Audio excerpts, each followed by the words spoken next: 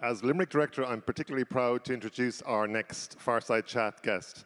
After leaving high school just 10 years ago, John Collison and his brother Patrick moved to the US and created their first startup, Octomatic.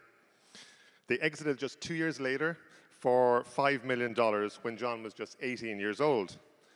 While working on various projects, the guys identified a major pain point with online payments, and they created Stripe to tackle this problem.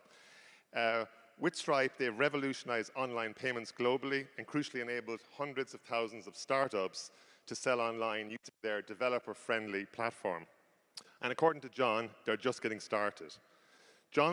Stripe's most recent valuation was for $9 billion, and John is reportedly the world's youngest self-made billionaire. He's also a qualified pilot and pianist.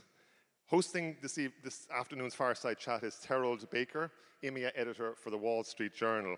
But you'll also have your own opportunity to ask questions via Slido. The information is behind me. So would you all please raise to your feet and give it up for John Collison.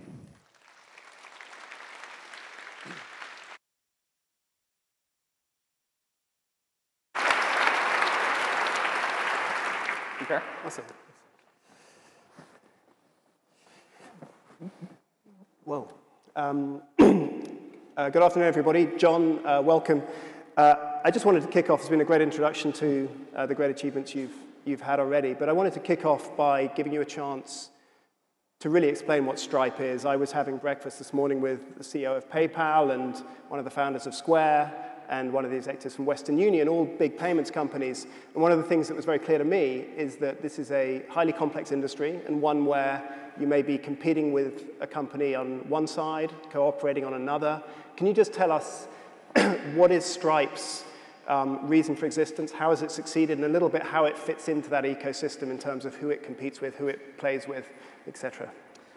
Yeah, so this was actually something we ran into when we started Stripe and when we were explaining it or recruiting for it or raising money for it, in that it was both the case that the space felt really crowded. I mean, you have the PayPals and Squares and everything of the world, and at the same time, this specific problem was completely unaddressed.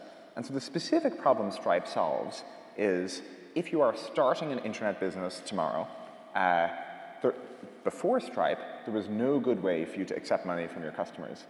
And I mean, that sounds kind of strange on the face of it because we've had this internet thing for a long time. You'd think this problem would have been solved.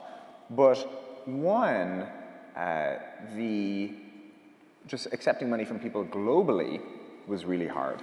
And so as you look at your potential customers all around the world, not just in the UK, not just in Europe, but across all the continents, just reaching them was pretty difficult.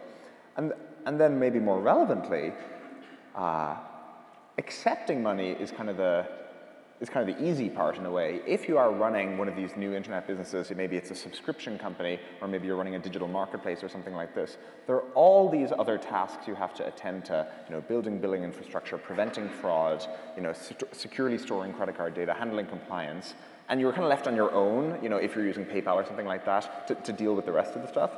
And so we envisaged Stripe as an infrastructure platform for internet businesses to accept money from their customers. And so would Apple or Google or Amazon or MasterCard and Visa, for example, be competitors of yours, or are those people you work with and use their platforms to do yours? So all those folks are actually fairly complementary. One of the biggest changes we've seen in the payments world over the past few years has been the emergence of things like Apple Pay and Android Pay. And that, again, if you're a Stripe and you're looking to serve more online businesses and have them succeed, the way we talk about it internally is increasing the GDP of the internet. That's our rubric for how can we actually help there be more business happening online.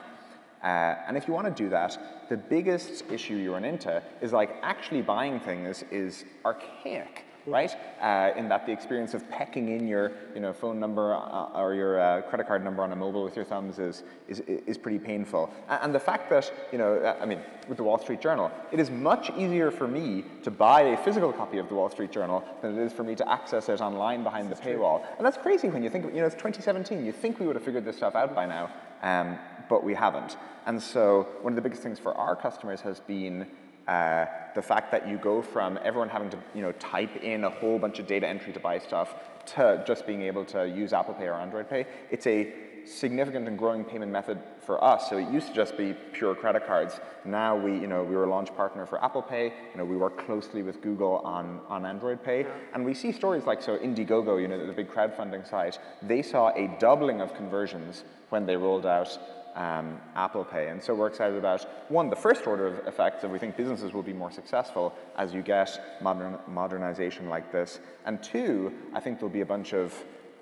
new kinds of business that are possible as a result of this. And so, the Wall Street Journal has not traditionally sold individual issues online because it's such a pain in the neck to actually buy things. This is the kind of thing that could be possible now that you're starting to make things easier. Interesting. So we'll go back to the future in a second, but just take us back a little bit on your story of what happened. So you moved out to San Francisco, set this up. What was the sort of breakthrough moment you had when this really started to get traction and take off? What caused that?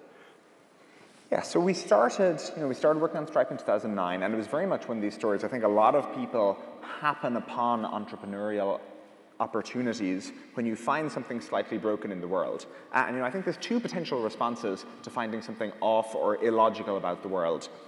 One is you just kind of deal with it and move on, and the other is you stop and pause for a second. You're like, is there a good reason that things are that way? And I think Stripe is very much not the only example of this. A lot of folks here probably use Slack. I love Slack, and I remember pitching people on developing something like Slack in 2011, 2012, because group chat was such a pain in the neck. And Stripe is very much similar. Anyone who had dealt with accepting money online would happily talk your ear off about what a pain in the neck it had been, and yet it felt like no one was doing anything about it. Yeah. So we started developing the first version of it, and the interesting thing, when you say, was there a breakthrough moment, Stripe has always grown. Now we've had customers for 6.5 years on Stripe. There was never the South by Southwest moment when the chart just went vertical. It has been 6.5 years of very steady exponential growth, or 7, yeah. And that is kind of how it's emerged, because these things, they take a while to actually ramp up. And how embedded are people? Once they join you, do they leave, or are people pretty locked in once they've taken your... People, by and large, stay with Stripe, and not because they can't move elsewhere, they obviously can, but for two reasons. I mean, one, we internally, the teams at Stripe put a huge amount of effort into making sure the product works well, regardless of if you are a small startup starting out, or now we have the UK government uses Stripe for the Scottish Land Registry, if any of you are Scottish landlords, or the ASOS's or Facebooks and Salesforces of the world. So at the high end, it also very much works. And the other part, again, is if you were to not use Stripe, you'd probably have to devote internal engineering teams to replicating the functionality offered by Stripe. And for nearly all tech companies these days, they realize that they are constrained largely on engineering resources. That is the bottleneck. And so do you want your engineers working on the product, or do you want them working on internal engineering infrastructure? It's generally not a debate. Interesting. And we're sitting here in London. You decided to do this in San Francisco. Given your experience, could you have achieved this in London, or was being in Silicon Valley or San Francisco an important part of this success?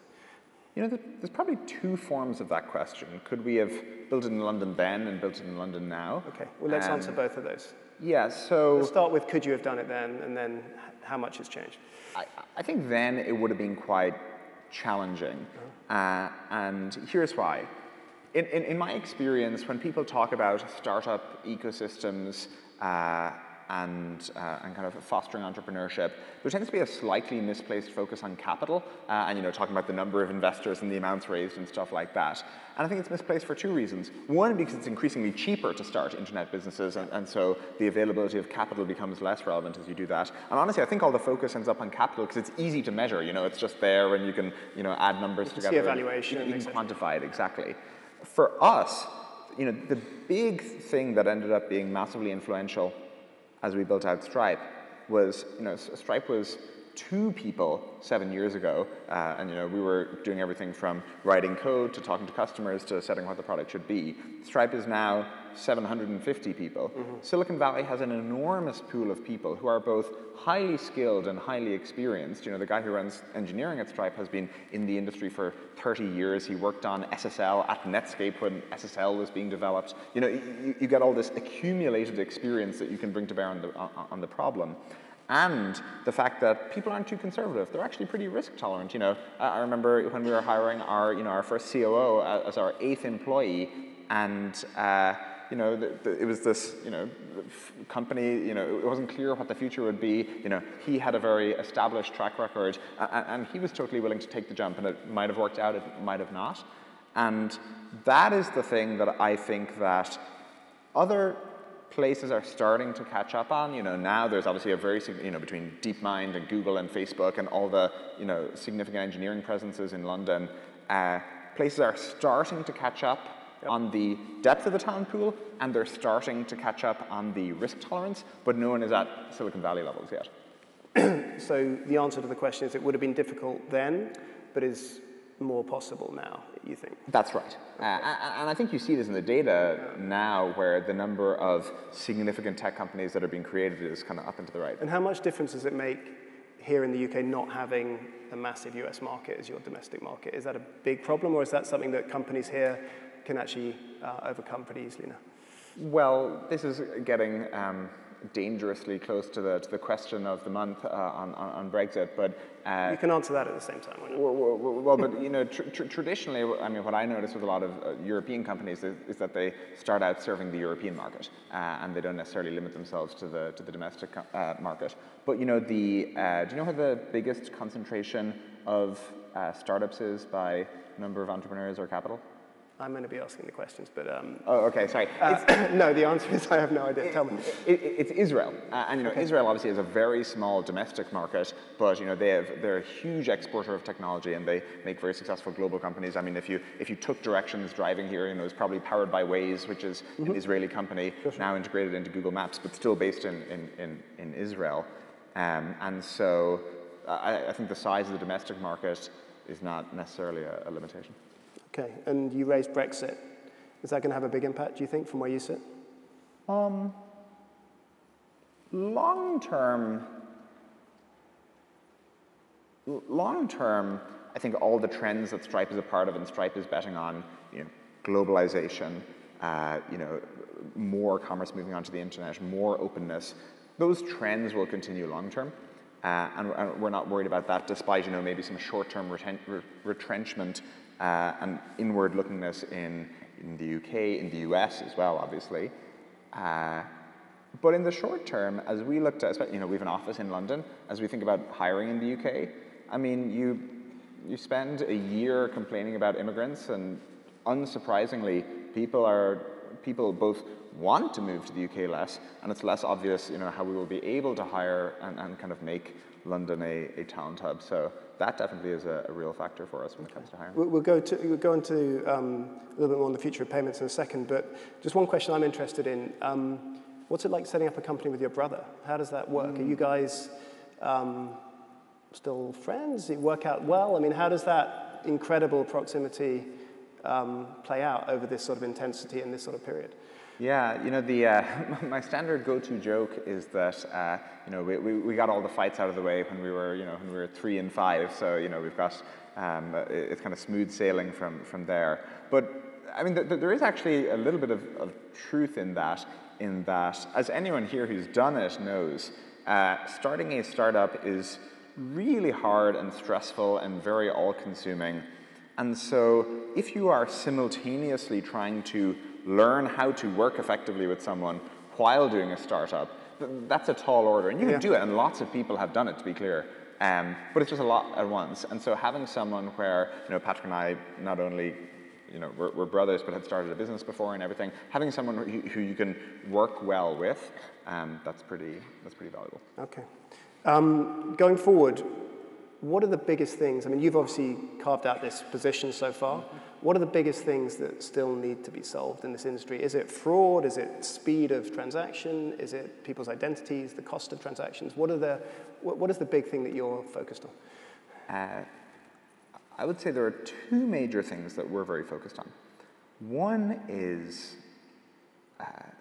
our international coverage is still a journey, and it is still mind-boggling to me that you have whatever number you ascribe to it, maybe 3-4 billion people connected to the internet as users there, and yet the economic grid is lagging very far behind. And so, we launched a partnership with Alipay a while back to let people reach Chinese consumers. We have other payment methods in the works, but just we're not there, and that is something that we invest a lot of time in, because it should be the case that as you set up an internet business, you can address this global audience, and that is not yet the case. The second thing is we are... But just on that, are you seeing signs of a simplification of payments beginning to make it much more possible to open companies in less obvious places? Are you beginning to see real signs of people doing that? We both see people starting companies in far-flung places, and we see smaller companies going global quicker. So we have this company, Chuffed, which is an Australian platform for nonprofits. And they were going international and opening in all these countries when they were 2 people, which is just something that would not have been possible 10 years ago. So that's one. There's a second point. The second thing is there's this growing trend of the platform economy and people building marketplace businesses on Stripe. So I feel like Internet 1.0 was you build a full stack business yourself and you own every part of it. This is the pets.com, and you have your warehouses full of pet food and everything like that. As you look at the successful companies that are growing now, it is often, someone like Deliveroo connecting supply and demand in a whole bunch of markets where they operate. And we are very along this trend, and we see a huge number of companies doing it. And it's everyone from, obviously, new startups starting out, and it's the big companies like the Deliveroos and Lyft and Grab Taxi and Uber that tend to get the headlines. But there are many companies doing a marketplace for construction equipment rental on Stripe. And you kind of don't tend to think about that, but it's like a really significant need that the internet can make much better. There's much more liquidity, there's much more better trust and safety, reputation, things like that. And so, often the ones getting the headlines are at the head, but there's a long number of them. And we even see large corporates getting into this as a way for them to not get disrupted by all the startups that come nibbling along. Because I think, the companies, the startups that are here tend to look at the large companies and say, maybe we'll be like them someday. The funny thing is, when we go talk to large companies, they're looking at all the small startups and they see, they're not, hotels see Airbnb coming along and they're like, wow, we need to figure out what our strategy is here. And so you have folks like, Daimler building a ride-sharing service on Stripe. We thought that was really cool. You have ASOS building ASOS Marketplace, which is their answer to kind of the faster-moving fashion trends and letting things get set up and running quicker. And so you have marketplaces both being set up at the startup level, but also at the larger corporate level. And when you look out, let's say 10 years from this point, how simple can payments actually get? I mean, you still charge a couple of percent for each transaction, something like that? In the UK, it's 1.4%. 1.4, sorry, so a bit less than that. But still a decent amount of money for each transaction coming through. I mean, at what point are we going to have a much more simple system where you don't have banks doing this and credit cards doing this and people taking a cut of each part of this framework? Well, I think any time, fundamentally, if it costs money to move money, there'll be some charge to do it. That should be kind of commensurate with the value delivered. Where we would like to see things go is, that guy I mentioned, Billy, who we hired early on as our COO, he had worked in many startups, before Stripe, and he had described the horror stories of, back in the day, if you're launching a service and you're going to have a big splashy news launch, you're there 6 months in advance ordering servers and, racking them and figuring out capacity planning, what are we actually going to need, things like this. And the cloud really did change that, where Stripe runs on Amazon Web Services, and there's this whole function that we don't need to contemplate as a result of that being provided as infrastructure on tap. We're not there yet, but we see that as very much where the business world should go, where I shouldn't need to think that much about the, tax or, currency or whatever implications of running this global business. So we want to more and more automate a bunch of the back office and give people time back. And there is still plenty, we have a to-do list as long as your arm in terms of things we need to do to get there. But ideally, businesses could just focus on the differential value they're providing, on what they are good at, and we can kind of handle the rest. We're going to go to questions in a minute. So if you haven't asked your question on Slido, please do. I'll go to them in a second. And if you could put them on the screen, somebody, that would be fantastic as well. How does blockchain or some of the currencies, the cryptocurrencies, play into this? I mean, are they going to be this very seamless way of transferring money that becomes mainstream in the future, or are there going to be too many barriers to that happening? How do you see them fitting into the whole? Yeah, so I don't know, it feels like every time, the price of Bitcoin and Ethereum is going, up and to the right now, and, the amount of attention paid to them tends to follow the price curve. Which is an amazing price curve. It's a crazy price curve, yeah, no, it really is. Kind of fascinating to watch. I don't own any Bitcoins or anything, and so I'm just you haven't been tempted to... No, I'm an idle observer, but it seems like a slightly dangerous speculation game, but... By the way, this is someone who knows their stuff on payments, so you should listen to that.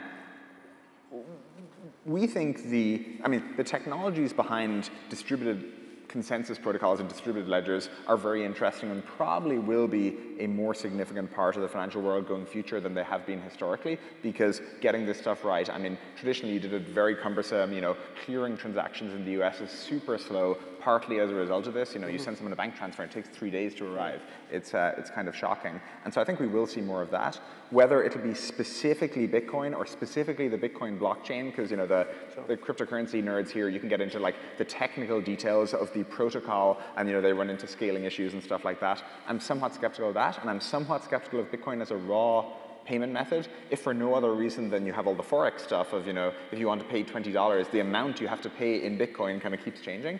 But distributed ledgers, sure, absolutely. Yeah. And just, I'm going to go to questions, but just finally quickly on fraud, obviously a big issue with payments all the time. Is that something that, in your experience, is getting worse, getting better? What's the trajectory of that? It's gradually getting better. We started from a place where it really was the Wild West. Credit card security is ridiculous when you think about it, in that you have you're giving your credit card number, and the way it's historically worked is, now your credit card number is sitting with all these businesses that are not in the cybersecurity business and shouldn't have to be in the cybersecurity business. So that's kind of one of the things that we end up selling on, is the fact that Stripe handles all the credit card data. We're good at securely storing it, so you don't have to. And it's the general way of the world.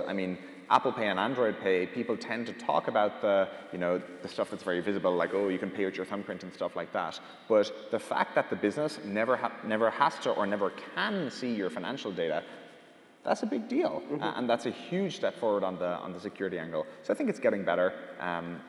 It needs to get better still, but we'll get there. Let's go to a few questions. So what was the toughest moment of your journey? Were there any big decisions that you felt like you have no idea what's going to happen? So this is obviously someone who's in the throes of making those decisions. What do you say to that? Well, one thing that was interesting is Stripe kind of took forever to work, in that, we're here 7.5 years in, and in the early stages, you have these signs of life and it's growing, but, zoomed out, certainly in the chart now, you have these kind of tiny trickles of stuff coming in. And so part of what's hard is just, for some kinds of infrastructural problems like this, it takes an incredibly long time for the investments to actually pay off. People often ask us about kind of raising money and our strategies and things like that. We kind of had no choice, in that when you're working on something like Stripe, you do all this work in the early stages that pays off, 5, 10, 15 years in the future. That was one of the harder things. Obviously nothing catastrophic happened, or we wouldn't be sitting here talking. Was there any particular learning, the question's gone, but was there any particular learning moment that you had, or not really? It sounds like it all went, you said, there was no big inflection point. I'm smoothing out the curve a little bit. It was a little was there any moment to this question, was there any tough moment where you really had to dig in and make a tough call, or learn something that was particularly profound that you can share? I would say the hardest things tend to be, and anyone who's had to deal with it in the audience can probably relate, the hardest things are probably people related. Yep. So, Stripe is not, all the kind of press tends to focus on the founders, but Stripe is a group of 750 people making the, rowing in unison, making the whole thing work. And so finding the right people, it taking forever to find the right person, finding the right person and them not wanting to join, good people leaving, stuff like that, that tends to hit you pretty hard because it's personal. Okay, so there's another question that's related to that around culture. How did the culture team change as you scaled Stripe, and any lessons learned that you wish someone had told you in advance? So there is this fascination in startup culture, which I object to, around preserving the culture. And I object to it because the implicit hubris in the, and I know this wasn't what the question was asking, but it's kind of my bugbear, the implicit hubris in assuming that you had the right culture in the beginning. We have very much tried to optimize for, there are certain things that we value at Stripe, but how those manifest will change over time. And I can point to several points during Stripe's history, during which the culture meaningfully improved because there was, a discipline that we weren't good at, that we started to become good at. There were things that we started emphasizing. In the early days, for example, you're just flying by night, you're making decisions based on gut because you don't have the metrics in place, and you kind of can't do things in a metrics-oriented way because you don't have any customers to have data on. We have shifted over time to become a much more metrics-oriented company, and that has been to our benefit. How would you describe your culture? So, I know you're saying it should constantly change and morph, but no, what is the essence of it? Right, it's a good question what the invariants of the culture are. One, people are generally hardworking, care about their specific craft very well. We care a lot about people being rigorous in their thinking and execution, in that there is no blueprint for Stripe. We're kind of half a technology company, half a finance company, but we're building a developer-focused infrastructure platform. There's just often, there aren't other companies we can crib answers from, and so you end up inventing a lot of stuff from first principles, and we want people who are not just seeing what everyone else does and kind of blindly copying it. A lot of our best products have come from rethinking. It's like, whoa, stop. I mean, some people here will be familiar with Stripe Atlas, which is nothing to do with payments. It's an incorporation service, but actually, if you think about it, it makes perfect sense for Stripe, but it was not at all obvious to begin with. And then, honestly, people who are nice in that, well, no, seriously, Silicon Valley has a, often talks about having a no assholes rule at companies, and that's a really low bar. I mean, if that's what you're selecting for, it's like, come on. And so we're in this for the long term. You want people to be jumping out of bed in the morning, not just because the work is interesting and the mission is meaningful, even though it hopefully is, but also because they genuinely like all the people they're working alongside and they're good co-contributors. And so kind of to get back to any specific advice for culture on whoever asked that question, one is just the meta advice of always be seeking to up-level the culture rather than preserve. People get hung up on, we have this tradition, or, like very surface stuff, as opposed to saying, okay, how do we execute as a team, and kind of up-leveling that over time. And the second thing, for us at least, that's worked quite well is caring about having good people as people rather than just their skill set. Brilliant. We're out of time. Thank you very much indeed. Fascinating. Thank you.